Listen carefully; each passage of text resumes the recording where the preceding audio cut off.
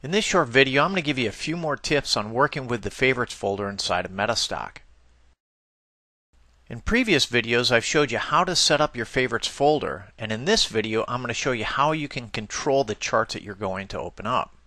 Now, once your Favorites folder has been set up, to view the securities inside this folder, just double-click on the folder that you want to see, and then you can either double-click on the security or you can click on the Open button down here in the lower right-hand corner.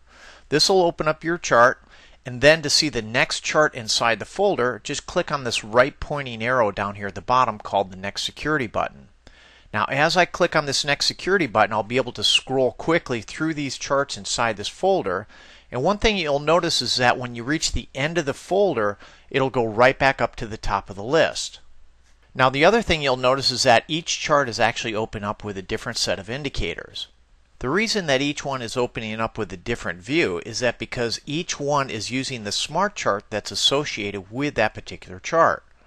But let's say that I want to open each chart with the same time periods, the indicators, colors, etc.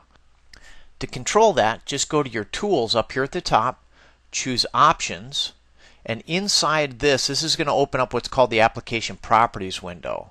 There's a tab inside here called Chart Options that you'll want to select, and at the bottom of this window you'll see there's a Change Security section. And here's how you can control whether the charts are going to open up with the existing smart charts, or you can choose a second radio button, and what that'll do, it'll pass the settings from that first chart to every chart after that. Now, what's important is you need to make sure that you have both boxes selected underneath here. Click on OK. And now when I click on the Next Security button, you'll see that the settings will be passed to the next chart. And every chart that I open up inside this list now will all look the same. So I'm going to go ahead and close down this chart.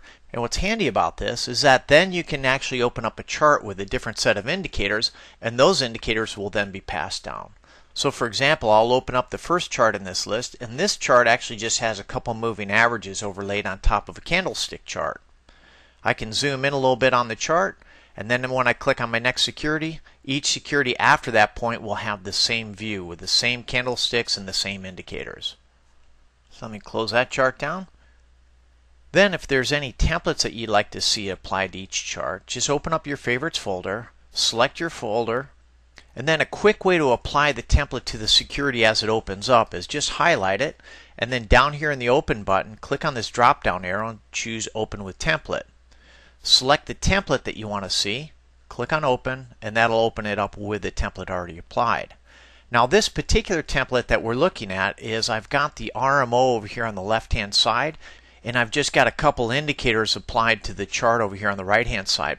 But both of these charts are of the same security. So now what's nice about this is that if I click on this Next Security button, I can very quickly scroll through my charts and get a couple different views of the securities at the same time. Now, one other thing I want to point out about the Favorites folder is a very commonly asked question I get is that when you create a shortcut inside of your favorites, is this duplicating the data? And the answer is no. What the Favorites folder actually does, it just creates a shortcut to where the data is actually stored. So why this is important is because that since this is just a shortcut to where the data is stored, you can delete securities and you're not going to do any harm to your data files.